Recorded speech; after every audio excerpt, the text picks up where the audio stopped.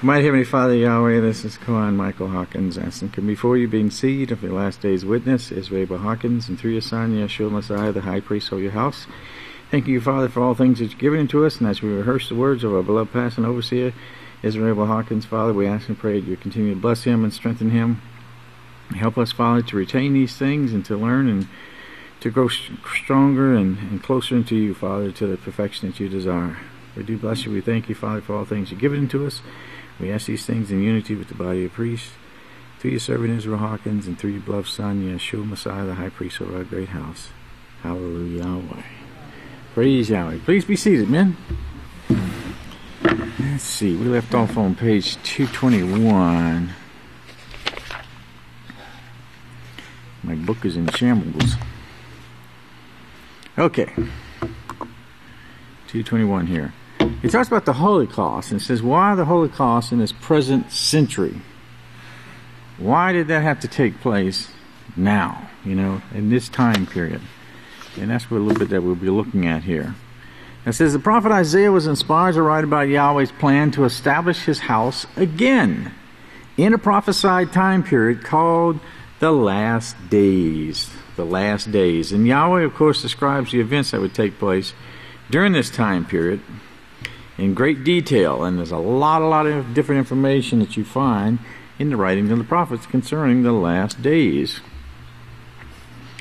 And he continues in these prophecies and talks about the names of these two brothers that Yahweh would use to establish his house, and give him two witnesses. Remember, in the mouth of two or three witnesses that every word be established. So you have two witnesses. You actually have four, right? You have the two witnesses, and you have Yahweh and Yeshua as being the four witnesses there. And this is Yahweh's house. Even without Yahweh, you still have three witnesses, with the two witnesses and Yeshua being the third witness to show that it is Yahweh's house. So Yahweh would establish his house in these last days. And of course, he would establish it in a land that hadn't yet been discovered, and that's described in detail by the prophets as well, so it could be easily identified. Now, the nation described, of course, is the United States of America. And it was a land that was not yet discovered until thousands of years after the prophecy was written. And that's the amazing thing, is the prophets wrote these things, and during the time, the prophets, when they wrote things, they didn't see these things fulfilled in their lifetime. It was for others to see. In fact, there's some prophecies that took place a short time, say a few hundred years, and maybe some of them, a few that was less than that time period, but the majority of them was for much later time, the last days, thousands of years later. And Yahweh described this in detail for us, and he prophesied this time period that's called the last days, and he described it as a time when mankind would have the ability and the technology to destroy all life on planet Earth. Now think about that. This type of technology and the increase in knowledge had never taken place. For thousands of years, man used the things that Yahweh made on this earth. And it wasn't until these last days, in the last 100 years, that technology has gotten to a point to where many of the things that mankind normally would do has been taken away from him. And of course, this is all part of Yahweh's plan to allow Satan also to influence mankind, because when technology comes and certain jobs are taken away, then that allows more free time for a person. Well, the more free time a person has, if it's not used properly, then of course it's used to promote sin and to be influenced to sin. And of course, that was exactly what Satan loved about all of this, and she uses technology for that advantage, in order to teach against the laws of Yahweh, and in order to allow people to desire to want to have that time to do these things.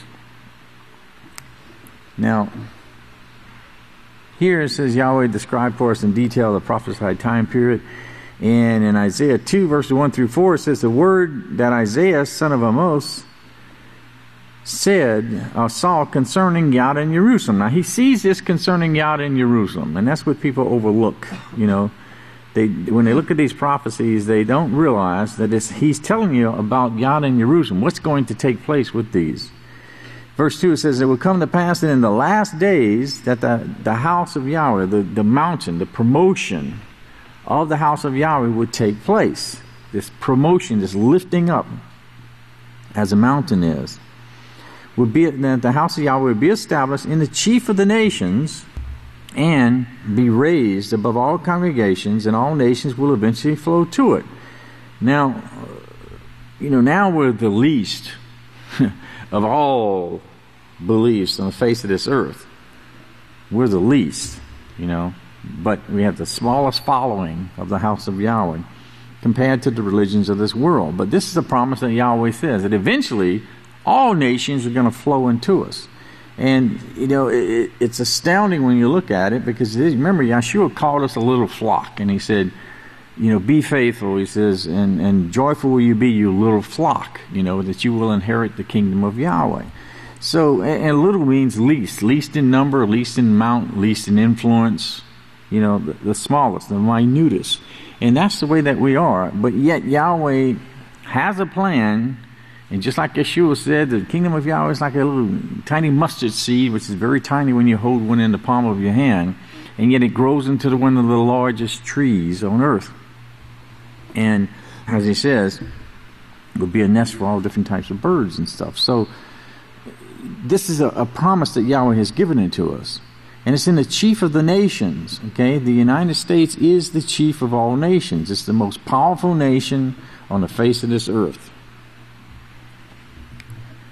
And many people will go and say, come, let us go up to the mountain of the promotion of Yahweh's house, the house of the father of Yahweh, of Jacob. And he will teach us of his ways, and we will walk in his paths. For the law will depart from Zion, and the word of Yahweh will depart from Jerusalem, notice. So it's no longer going to be in Zion, on Mount Zion. It's not going to be in Jerusalem. He plainly tells you it's going to depart from there. And that's exactly what verse 1 talks about. Yada and Jerusalem. Okay? Realize that this will no longer be there. So it's not going to be, the house of Yahweh is not going to be built up in Jerusalem anywhere, in the quote-unquote Holy Land. It's going to be a very holy land once the bombs go off and they have holes all in the ground. But it's not a holy land in the eyes of Yahweh. Yahweh removes himself from there. You remember what the prophet says in Isaiah about how that Yahweh would remove his name from the mouth of Yada, that no man in Yada would mention his name any longer. So he would remove these things. And so, and then Yeshua said it would be moved from another place. Remember, it would be taken, the kingdom of Yahweh would be taken from you and given to another nation, a foreign nation of people of the same habit, those who would be keeping the laws of Yahweh. And so that's exactly what's taking place. And he would judge among the nations and rebuke many people, and they will beat their swords into plowshares and their spears into pruning hooks. And nation will no longer lift up sword against nation, neither will they learn war anymore. Then there's another prophecy that says they're going to take their plowshares and beat them into spears and beat them into swords and so forth, showing that they're going to go into war first. Then this prophecy would take place where they would take those same weapons and make them into weapons of peace. I always used to think of that way back in the news, back when U.S. and Russia was, talked about they were disarming and doing away with some of their old weapons and stuff. And I remember reading an article before about how in Russia they were taking the tanks and they were selling the tanks off and disassembling them and selling them off. And the farmers would buy these tanks and hook plows on them and use them in their fields as tractors, because there was shortage of tractors. And so they would be using these weapons of war, actually to be used in the fields. Well, these last days are described by Yeshua Messiah and these other prophets as a time period. A time period. Now, and that's where Yahweh worked. He always worked with certain periods of time. Okay? It was a time period when man's technology would be greatly increased or advanced. This would occur many years after the destruction of the temple in Jerusalem in 70 CE. Okay, so this was after this time period. And the destruction of the temple, remember, was a prophecy that Yeshua used to get the people to realize that they and understand that they can believe what Yahweh says. They can believe the prophecies. It did come to pass. It was after their time period, but it did come to pass. Now, Yeshua went out. Here's Matthew 24, verses 1 through 6. Yeshua went out and was leaving the temple. And when his disciples began to show him the temple building, remember that, the temple building. But Yeshua said to them, do you see all these things? Truly I say to you, there will not be one stone left sitting on top of another, which will not be thrown down. Now he's talking about these stones, but notice what it says in verse 1. It's talking about the temple. Okay? It's not talking about the western wall. It's not talking about any structures that may be still partially stone upon stone that's laying on top of the Temple Mount right now. It's talking about the temple. You don't see any stones of the temple remaining on the mount right now. They've all been knocked down and they've all been carried away and done with whatever they did with them. Okay? In direct fulfillment of what this says. Now I say that because some people will look upon the western wall and other parts and say, well, hey, that prophecy wasn't fulfilled. Look, there's still one stone left upon another. And it shows their foolishness because they don't read what the scripture says. Verse 1 plainly tells you he's talking about the temple building. Okay? And it has been torn down. Now, verse 3, and as he sat on the Mount of Olives, which was just a little ways outside of on the other side of the wall there, outside the temple area, the disciples came to him privately and said, tell us, when will these things be? What will be the sign of your coming and the end of the age? Well, we know that, don't we?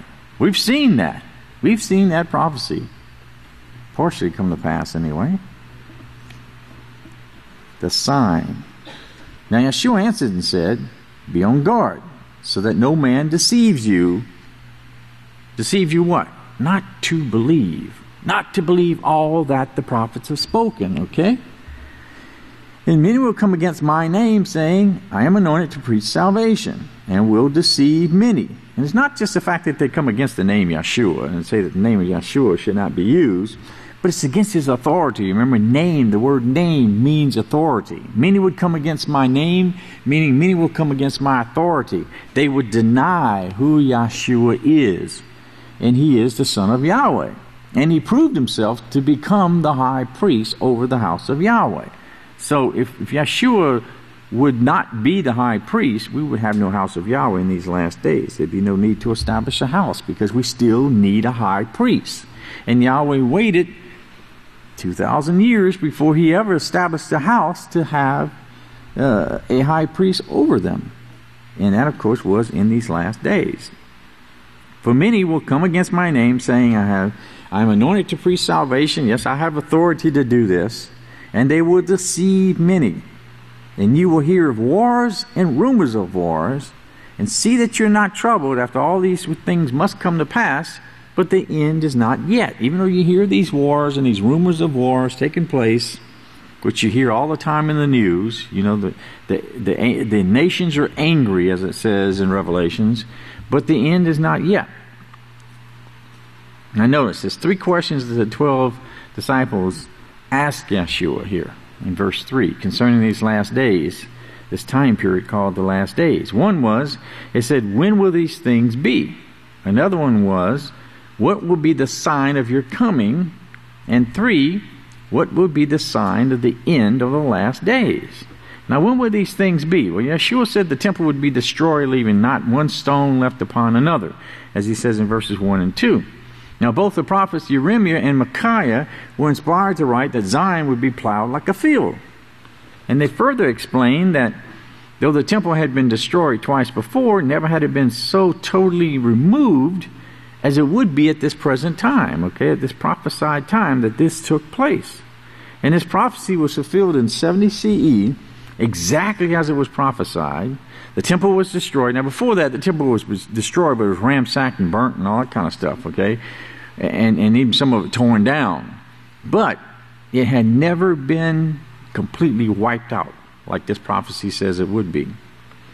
The temple was destroyed because when it says that Mount Zion would be plowed like a field, they literally hauled in dirt to cover this area so that they could plow it, because Titus didn't want anyone to even possibly remotely think anything that a temple had ever stood there. And so it's just like the prophet said, it would be plowed like a field. Now, the temple was destroyed, it was plowed like a field, and to remove any evidence that the temple stood in the location under the direction of the orders of the Roman general Titus. Now, isn't it strange, though, that some of this very same action was taking place by the United States government in Waco, Texas, in 1993, just 4 years prior to the writing of this book. Now, according to the reports, they burned the church and the homes of the Branch Davidians with the members inside, and then the land was bulldozed to cover up any sign that a church and those that kept the feast had ever occupied that land. And if you remember, they had signs out there talking about the feast. You know, they used Yahweh's name. They were called Branch Davidians, and if you remember the history of that, Pastor actually was warned by people who he knew, and they said that this was going to come upon us, that was intended for us. But Yahweh had his protection for us. Now, you can't see those pictures there, but they did wipe it out. They bulldozed it down, and they ended up burying it and trying to get rid of the evidence and so forth. Now, this was the Branch Davidians, if you remember. If you remember what this prophecy talked about. Now, Satan, she knows some things, but remember, the sacred things belong to Yahweh. But she's in Zechariah 3 verse 8, it says, "Hear now, O Yeshua the high priest." Yeah, I'll put this on the screen. Oh, you better read that.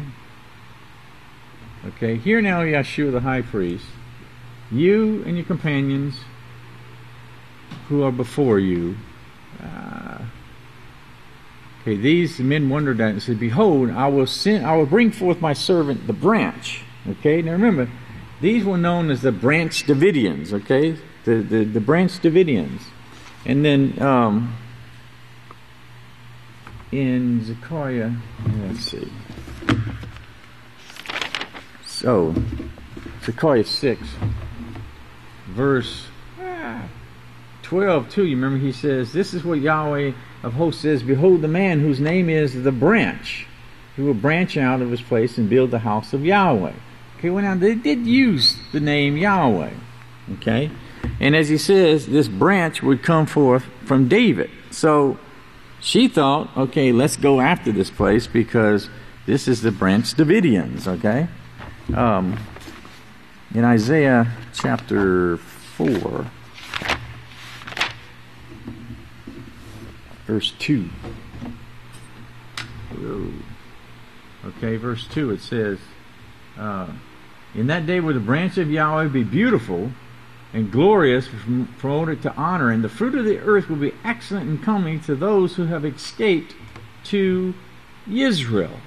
Okay, remember the fruit of the people, the fruit of the earth of the people, in Zion of those who keep the laws of Yahweh.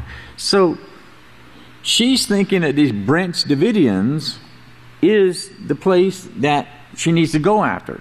And so Satan, you can tell that this was allowed by Yahweh, of course, but this was definitely inspired by Satan, as she was allowed to go in and inspire the people and go in there and do such a thing, because, there was abundant proof shown in the videos and stuff that was showing what took place and how these people had planned these things out and went in there, and they didn't have any mercy upon these people, and what they did is they ended up burning them to death. So this was Satan's way. Now, she thought about those things, but she didn't understand all of these prophecies, and this is, of course, Satan's attack to try and make people doubt prophecy too, because her mind, if she can wipe people out and get rid of the evidence, which is what she was trying to do, then she could keep the people deceived. in, let's see, Jeremiah 23, verse 5. It says, behold, the days come when Yahweh, says Yahweh, that I would raise up to David, okay, a righteous branch. And that's where she got her mind into the Davidians, the branch Davidians. And the king will reign and succeed. Okay, well, she didn't know that part. That's where her mind was confused of what was going to take place. But she thought about these branch Davidians. Let's see, in Isaiah 44, verse 28. Where are we at? 44:28. It says, can you see that? Yeah. Okay, it says, the one saying for uprightness. Now, the one saying for uprightness, in the King James, that says Cyrus. Okay? And Cyrus, in Hebrew, is Koresh. David Koresh was his name, right? So, she thought of this scripture here, that the one saying for uprightness is the way it should be translated, the one being my shepherd, who is Israel, who will accomplish my purpose, and say to Jerusalem, you shall be rebuilt, into the house of Yahweh you shall be established. Okay? So, she didn't know these scriptures fully. Of course, that was Yahweh keeping her from knowing these things, because the gates of hell will not prevail against this last day's house. But she knew enough to try and go in there and to cause this destruction. That's why you remember she went after Moshe. She did the same thing to Yeshua. Okay, so anytime that there, in these different time periods, anytime that there's a way in which she thought that she could possibly destroy and ruin the plan of Yahweh, because remember, as Yeshua said, if heaven and earth could be destroyed, then, you know, that would be it. The plan of Yahweh would be done. It would be over with if Satan could accomplish that. But she can't. But in her mind, she thinks she can, and she desires to do whatever she can. Okay, the second thing here on page 224 is, what will be the sign of your coming? Well, Yeshua said that many would come against his name, his authority there in verse 5. And this prophecy has been fulfilled because the names of the Creator Yahweh and the Messiah Yeshua were removed from the pages of the Holy Word. Okay, and they're replaced, of course, with the titles of gods, El and Elohim, God, Adonai, Lord. That in no way, of course, refer to Yahweh and Yeshua, but as a result, the true names of Yahweh and Yeshua were totally forgotten by both the Hebrews and the Gentiles alike. Absolutely no traces of the holy names were left. And even the names and the names of the places that were derived from the holy names were erased, including the name of the most well-known temple of Yahweh's chosen people, the house of Yahweh. Remember, it used to be called the house of Yahweh in Solomon's time, but then, of course, it became known simply as the temple. Now, this whole world is turned completely to the worship of gods. If you remember in 2008, the Vatican directive was that Yahweh is inappropriate for liturgical use. I just want to read a couple of things here that was in that article. It says, the Vatican has ruled that the name of God, commonly rendered as Yahweh, should not be pronounced in the Catholic liturgy. Now, I like that. Commonly rendered as Yahweh. Go ask a Catholic if they know what the name of the Creator is. But it's commonly rendered by those who know his name as Yahweh, okay? And then it says, in place of the name of God, pious Hebrews used the four letters tetragrammaton, YHWH, or they substituted the term Adonai, or the Lord. The first Christians continued this practice, the Vatican notes. Yes, they did. The first Christians did, because they were the ones who were responsible for doing this. They came up with their God, Jesus Christ, or gods. Two gods in one. She chewed bubblegum too. Okay. The effect of the Vatican directives should be evident in the selection of hymns, since some contemporary liturgical music violates this policy of pronouncing the name of Yahweh. In other words, some of the hymns had the name of Yahweh, and they had to take it out. I don't ever remember hearing the name of Yahweh, though, growing up in the Catholic Church. The policy also calls for some care in the preparation of veritable elements in the liturgy, such as the prayers of the faithful. And they want to make sure that no one used them in the prayers. That's for darn sure. Okay. Now, if you remember in Revelation 17:3. Okay, but it says, "He carried me away in a spirit in the midst of the God worshippers." Okay, the worshippers of Elohim. Okay, which we just read about. They did away with the name of Yahweh.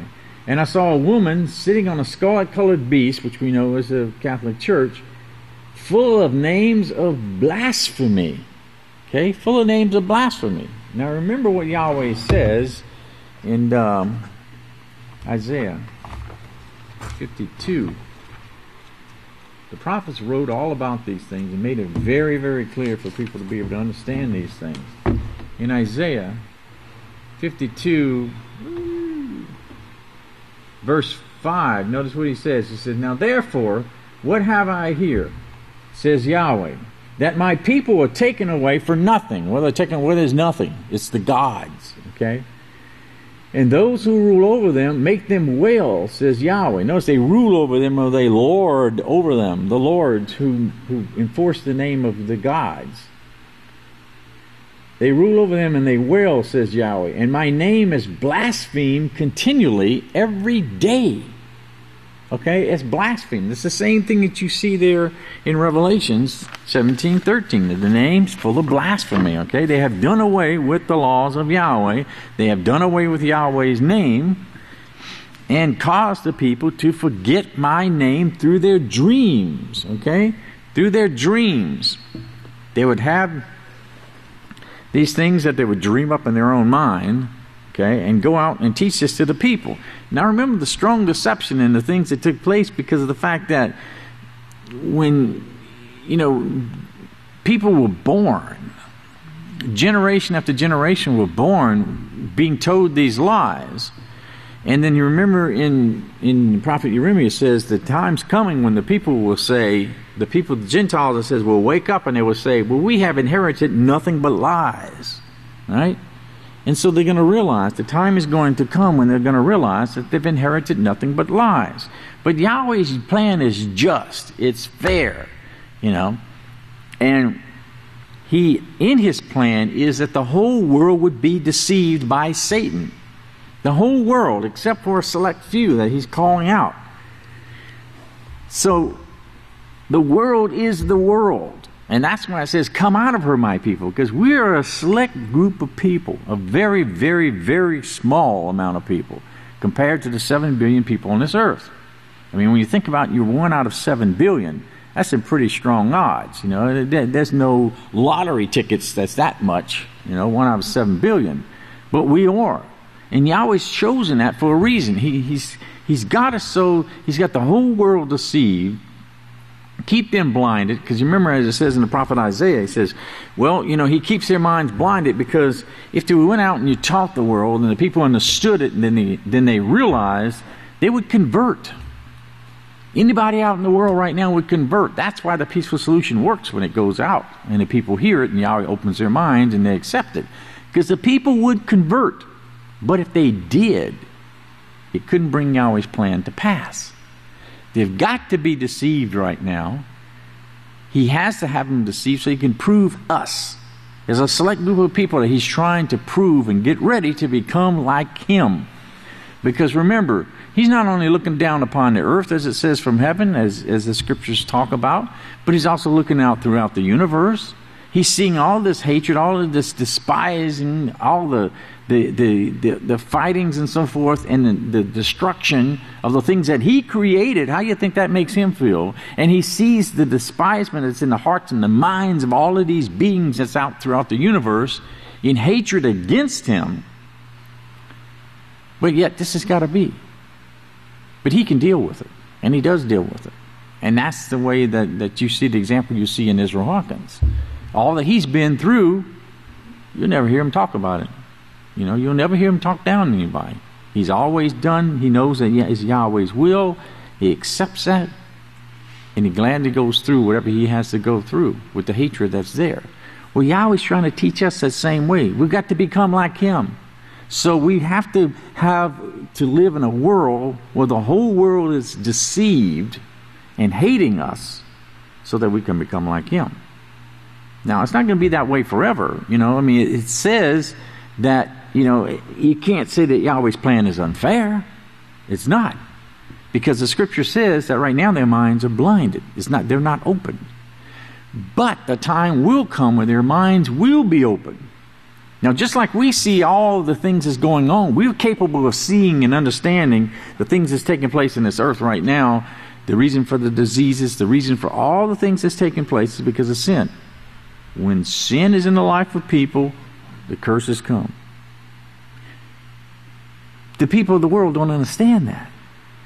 So they have to go through it, and people have to suffer horrendously, and they have to die in these diseases, and die in these horrors, and die in abortions, and so forth.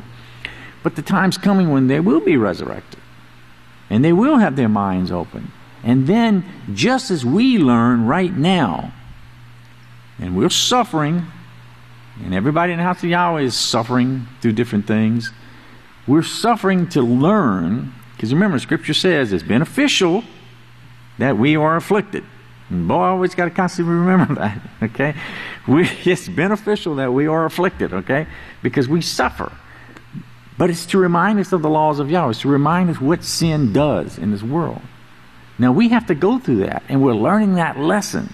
And as we learn that lesson, then we become more like Yahweh, and we desire more to be like Yahweh and to be delivered from this and to realize that this is what sin is, and we don't want to have any more to do with it.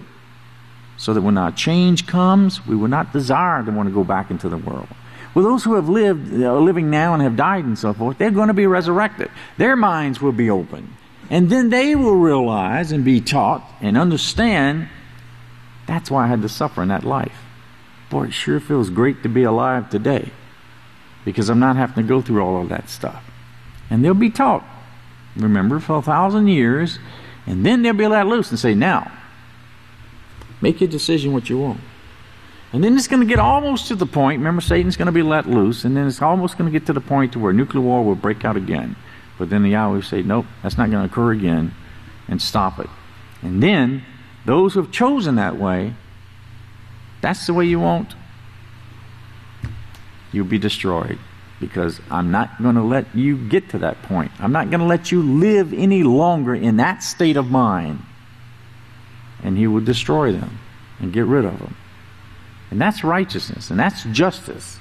Because just like Yahweh allowed the children of Israel to go out into all the nations and fight, and he said, when you go into a place, you go in there and you wipe it out. You kill man, woman, child, beast, everything. And you burn that city and you completely destroy it. Because he knew that the animals were defiled. He knew that the women were defiled. He knew that the boys were defiled. He knew that the men were defiled. He knew everything. He knew the defilement that was there. It tells you, plainly tells you in Leviticus 18 and 20, all of these things and the ways in which these nations before them were defiled. So this was not something where he was a mean old God. Go out and kill and wipe out your enemies and take over the land. That's what God teaches, and that's what the Catholic Church did through the Crusades. But Yahweh didn't do that. Yahweh says you go, and if these nations come out, wipe them out, so you can put them out of their misery. That was a mercy killing. He allowed them to die to get out of their misery. But of course, they didn't do that. They didn't go in and conquer like they should have and taken over these areas and wiped this out. Otherwise, they could have set up the kingdom. But it was too early to set up that kingdom. But they were given the opportunity. Time after time after time, they were given the opportunity to establish the kingdom of Yahweh. But they chose not to do it. And of course, that was all part of Yahweh's plan, because it had to be in these last days for it to take place. Okay, let's see.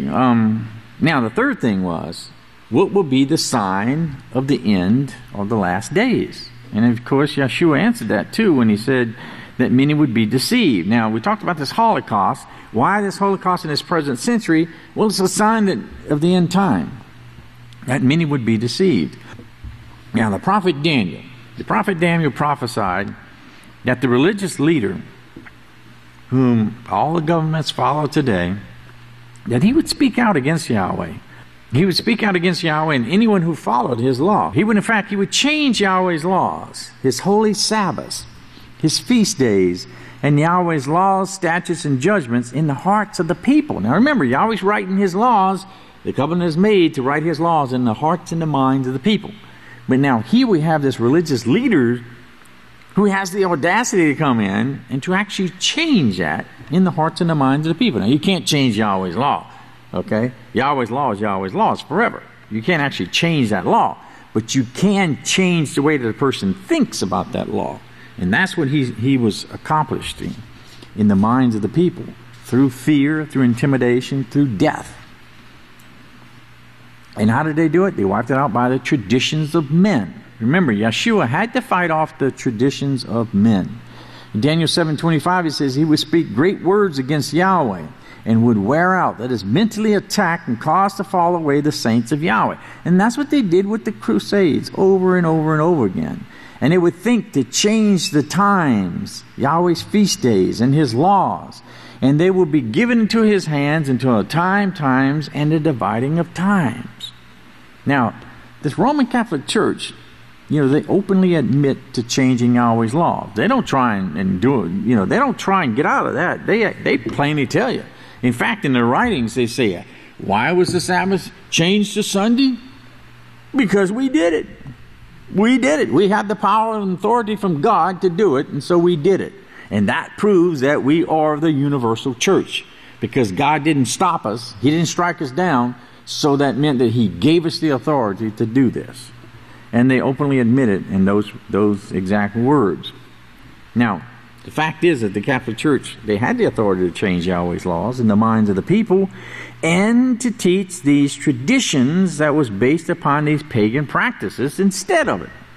Because you got to remember, you got to have something to replace what you take away. If you don't, you would leave the minds of the people empty. Okay? They have nothing to do. So therefore, if you take away righteousness, there's this void. And you've got to fill that void up. So they took these pagan practices and played on them and rearranged them. And when they went into a certain territory, and the pagans were worshiping certain gods and had certain traditions, they didn't go in there and force them to stop doing what they were doing. Instead, they went in there and said, oh, okay, you worship Saturn. Okay. Well, here, why don't you worship it on this day here? This is the day that you worship on. Turn it into Saturn Day, or Saturday as we know today and so forth. And the sun god was worshipped on Sunday. And the moon god was worshipped on the day of the moon, And so they went in there and they took these things and they changed them. And this is how they got about with Christmas and stuff. And then as time went on, they took these little traditions that they had, because it's only for the children. You know that, right? All of these days are only for the poor little children. All the little children, they got to have something to do. You got to bring joy in their life. It's it just brings a big old smile to your face when you see them rip open that present. Then they take it and they smash it against the wall, and you think, I just spent $150 for that thing. But it's for they do it to deceive the children. Why? Because the children are the next generation. So they're going after the next generation. They don't have any concept of what they're doing, but Satan's very crafty in the way she does things. So if she can get at the children, that's going to be grown up. And then you can have more children. You're going to teach your children, and so on and so forth. And this is how they perpetrated these lies, and this is how they got all these traditions of men into the minds of the people to where, face it, when you ask somebody, well, what's wrong with that? You know where Christmas comes from? Well, yeah, but that was then. That's not now. We don't do that. It's just for the children. It's just fun, Hey, don't take Jesus out of Christmas. Okay, remember that. It's the Lord's birthday, And so their minds are just totally whacked out because century after century after century, and generation after generation after generation, they've learned these things. It's just become the norm. So they don't even have enough sense really to question where do these things come from. And this is with the power that the Catholic Church has. That's what's called universal. They are everywhere. And their influence is there. Okay, let's see. Top of page here, 225. Okay, now this is the reason the people in these last days have no knowledge or understanding of Yahweh and His laws. Instead, they have a hatred in their hearts for Yahweh's laws and for His name. The hatred, of course, is not really so much that they hate Yahweh and they hate His laws.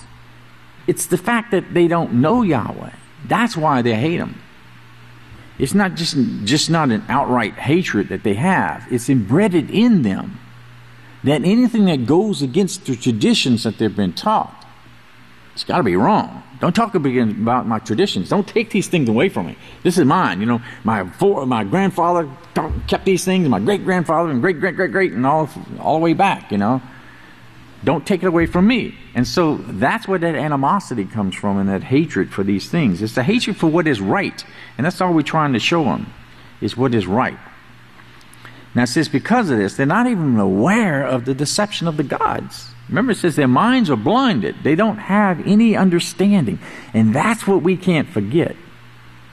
It says, remember, only the house of Yahweh is under judgment right now, not the world. The world knows nothing. They can't be judged because they haven't had their minds open. But we have. We have had our minds open. So the house of Yahweh is being judged now for the understanding that we have and what we're doing. But they're not even aware that the gods actually deceive. Their minds are that blinded. Remember, it says their minds are blinded to the light of the message. Wouldn't shine to them. Okay? That light, that understanding of the message. They wouldn't be able to comprehend it. Now this deception, which was prophesied to occur, was aimed at Yahweh's laws of salvation. That's what it's all about.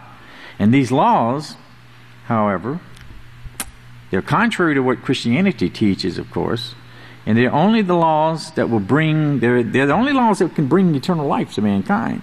And of course, Christianity doesn't bring life. You know, it was a counterfeit by Satan to take the minds off of the truth of Yahweh. And Yahweh says, if we repent of sin and if we obey His laws, then He will give us eternal life. But if we continue in sin, we continue breaking His laws, then we will die. Now, Yeshua 18 tells us about this, and he says, the word of Yahweh came to me saying, what do you mean when you see, or when you use this proverb concerning the land of Israel, saying, the fathers have eaten sour grapes, and the children's teeth are set on edge? As surely as I live, says Father Yahweh, you will no longer use this proverb in Israel. It will be taken away. Verse 4, he says, behold, all souls are mine. Just as the soul of the Father, so also the soul of the Son is mine.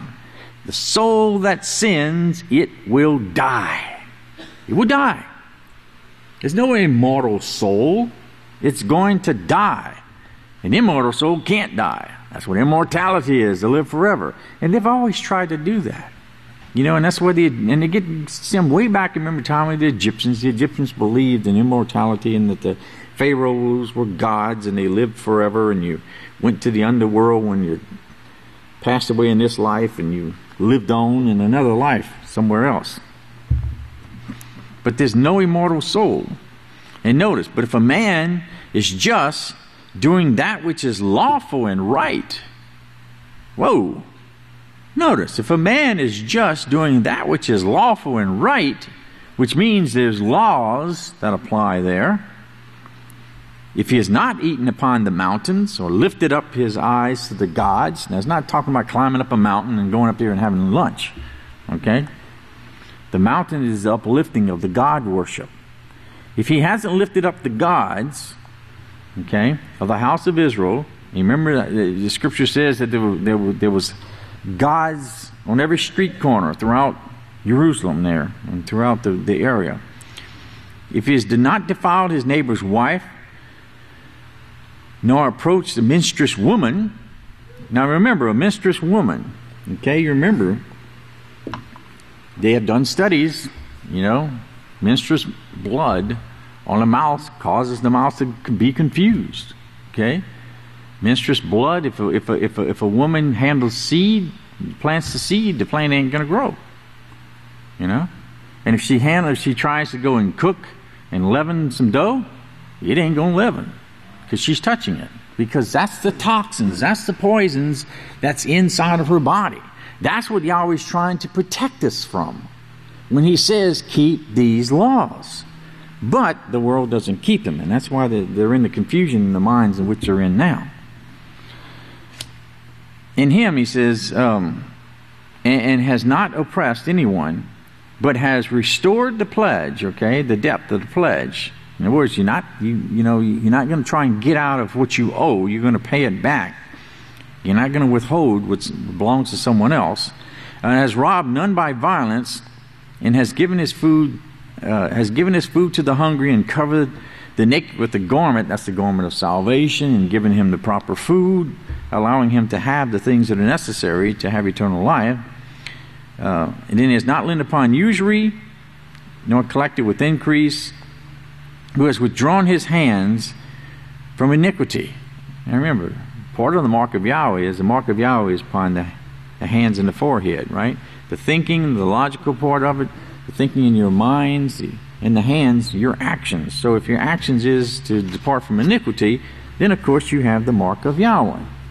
Okay, here on page 226 now, the Catholic Church has convinced the world that they have authority to write new laws for salvation. That they can just do away with the Bible and they'll write their own laws. And that's what they've done in the hearts and the minds of the people. That's why the Bible is something that you see on a coffee table to prop your feet up on. But it's not to be read. It's just there as a decoration that collects dust. And all of it, you can keep your old marriage and those kind of records and stuff in there too. You know? Don't read it. Well, they have deceived mankind into actually believing that all of Yahweh's laws are outdated and they're unnecessary for salvation. Yeah. You know, it's like pork. Pork is okay to eat. I mean, everybody knows that way back then there was no such thing as refrigeration, right? Although Yahweh's law says you can cook meat and leave it out for 2 days and you can still eat it. But you don't need refrigeration. You got to have refrigeration. You know? And then they say, okay, well, pork, it's like nowadays, man, we have them in nice clean stalls, concrete and bars holding them in place. And we inject them, pump them full of antibiotics and all this stuff, So, it's okay for them to eat. And we feed them with corn, man. We fatten them up with corn. Hey, not like the old days, So it's sanitary conditions now. They actually take pigs, and they will actually, because pig organs and stuff is pretty close to humans. That's why they use pig hearts and the valves or the heart valves, and then put them inside people and stuff. And then when they need a transplant, they take a pig heart and they put them in there. But they'll take pigs and they'll actually keep them in completely sanitary conditions inside of a room, and they'll keep everything clean. And they'll have that pig, that sows, give forth birth, and then they carefully remove those piglets. And of course, that's when they'll use them to inject human genes into them and so forth, and experiment with them, because they actually want to turn man into a half pig, because of the fact that the pig, for some reason, the body doesn't reject the pig's organs as much as other animals and so forth, so that they'll use this in research. But they say that it's okay to do that in their minds. And then of course they think that these laws have been done away with. It's no longer they're all out of date, so you don't have to keep these things. But you can see the logic and the understanding and the knowledge and the greatness of Yahweh's laws, and how they keep us alive when we keep them. They only bring death if you break them. But the fact is that there's no church, nobody has the scriptural authority to change or to rebel against any of Yahweh's laws. And that includes the Sabbath, that includes his feast days, all of these things. There's absolutely no authority anywhere in the Holy Scriptures for failing to live by the laws of Yahweh. You can't find an excuse. You can't find that authority to do that. Yahweh says you will die if you do it, because his laws are forever. Now remember, Deuteronomy 4 verse 2, he says, you shall not add to the word which I command you, nor shall you take anything from it, so that you may keep the laws of Yahweh your Father, which I command. Now he says, you shall not add to or take away. Because if you add to the law of Yahweh, then you make the law of Yahweh a burden. And that's what they did. Remember, they added all these different kinds of things to it, and the law became a burden to the normal person, and they didn't want to keep the law. Now, if you take away from it, then you make the law of no effect, and you can't receive the blessings from it. So, if you make the law a burden, people not want to keep it, and if you take it away, there's no blessings.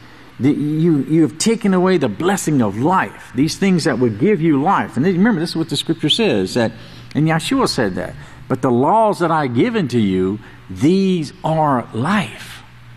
Because that's what's going to give us life. That's what's going to keep us alive forever, is keeping these laws. Now, right now, we're not in the body form of a body that can live forever, because of the sicknesses and the disease and all the things that have taken place that have torn our bodies down. If you continue to live forever in the body that you have right now, you would be in continual aches and pains throughout all eternity. And who wants that, you know? But so Yahweh would change these things. He would change our bodies and give us new bodies. But it's the laws of Yahweh, it's the keeping those laws that's going to keep us alive forever. Because there's life. These are the laws of life. Life, which keeps something living. No death. And that's the beautiful part about it. Now, Psalm 119, verse 160 says, your law is true from the beginning. Beginning. You remember? Genesis. Remember, it was the light of life. As Yachanan tells us, it's the law. In this beginning was the light, remember? And the light was given to mankind. And you read in Genesis where it talks about it was dark, and then the light came forth. The laws of Yahweh came forth. Because if Yahweh's laws had not been the first thing that was placed upon this earth, the earth couldn't survive. You understand that? The earth couldn't survive. You have to have the laws of Yahweh to keep everything in motion. That's why it tells us things to eat. It tells us things to wear. It tells us how to live.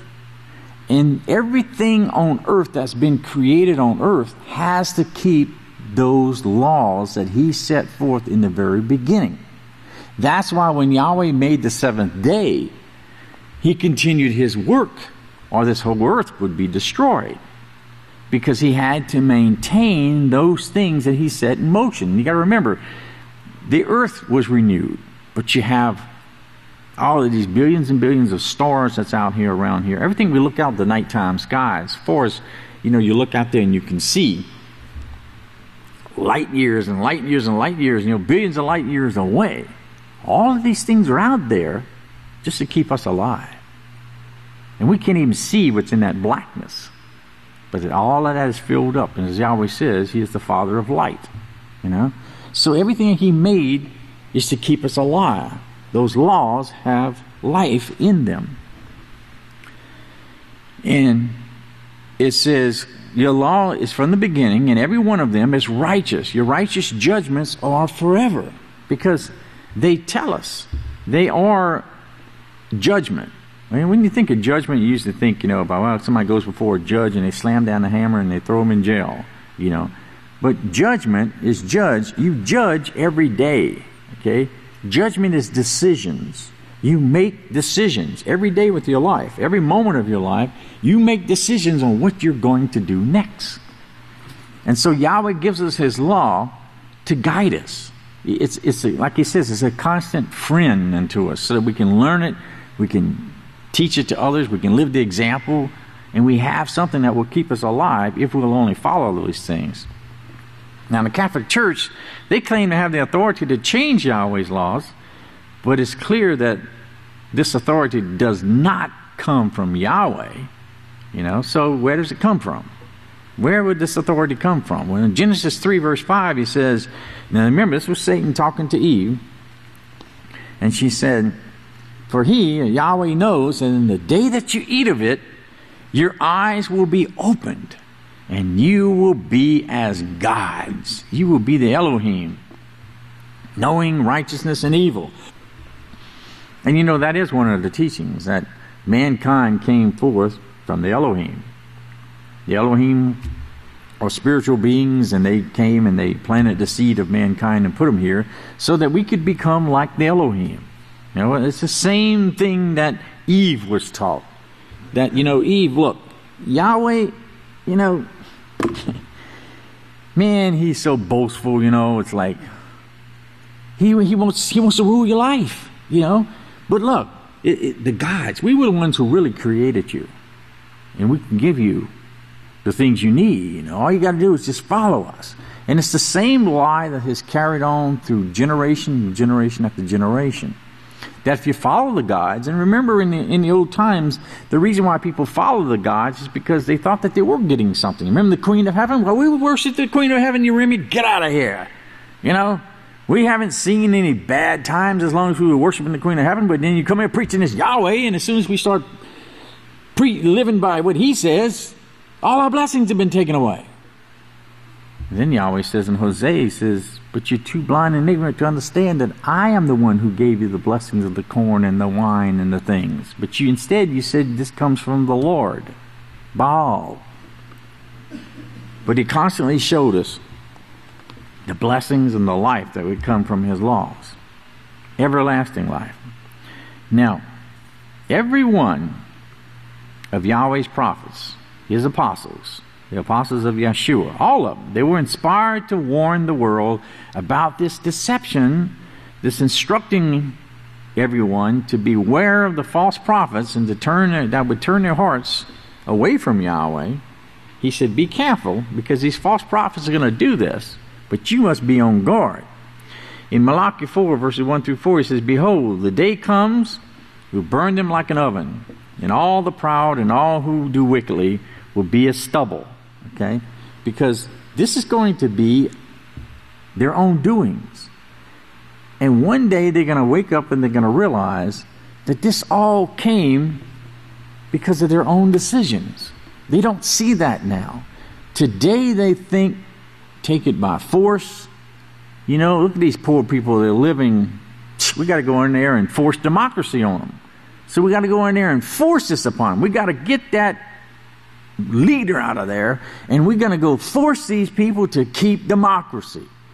What's the same teaching that's always been taught? That's what that's what Eve was taught. Is that democracy would be the way to live. That's the way that Cain chose, and he tried to force this upon the world. But Yahweh has given us a means by which we can live, and we can live forever. And we're going to, like Yeshua said, we're going to have life abundantly. But we'll be able to live this life forever in peace and joy and knowing these things. And then we'll have the great privilege of teaching others and actually restoring. When we learn about the restoration of the earth and see the earth being restored, and we're going to be learning all of this time. We're going to be learning how to keep control of all of these things and bring everything up to the way it originally was made. To actually taste food for what food was meant to taste, to breathe clean air, to see clean water, to realize that you could go out to any stream of water and reach your hand in it and drink pure, clean water that would give you life instead of the poisons that's out there now. And not have to worry about any of these things that's out there, and to actually see the creations and to communicate like with the animals and see them and not have a fear of any of these things. And really enjoy life. And then you're going to be able to go out to other places. Because every place in the universe, the earth is just one place. And the earth is just on display right now. And all those places out there in the universe are looking at the earth and seeing that, yes, that's what we're suffering. And when they see us, remember, when Romans 8, when it says the revealing of the sons of Yahweh, when they see us start to change this world and to turn this world back, and the hearts of the minds of the people begin to change, that's when they're going to know that the sons of Yahweh were revealed. That's going to be your revealing to them. They're going to see you, and they're going to have hope and long for you, as it says in Obadiah, the Saviors to come to them so that their planets can be given back to them in the way that they're remembered as well. But we're going to stop here on page 227 so the priest next week can take over there on the middle of the page of 227. Everybody, please stand. We'll go ahead and close with prayer. Let's raise our hands. Almighty Heavenly Father, Yahweh, let's just go on. Michael Hawkins, ask and come before you, being seed of your last day's witness, Yisrayl Hawkins, and through your Son, Yeshua Messiah, the high priest of your house. Thank you, Father, for your great blessings of watching over us and giving us life, Father, and giving us understanding of your word. We ask and pray, Father, you help us to remember the things that you brought forth through your witness, Yisrayl Hawkins, and that you continue to strengthen our minds and help us through another day now, Father, as we proceed forth, and that you will continue to give us peace and strength and protection, Father, and allow us to perform your work. We do bless you. We thank you, Father, and we look forward to the upcoming of your Sabbath day soon, and we ask and pray, Father, you be with us and continue to help everyone, Father, to overcome any sicknesses or anything that they're going through and the pains and the sufferings of this life, so that we can rejoice before you, Father, as we gather together once again. We ask and pray these things, Father, being in unity with the body of priests, through your servant Yisrayl Hawkins, and through your beloved Son, Yeshua Messiah, the high priest of your great house. We do ask these things. Hallelujah, Yahweh. Praise Yahweh.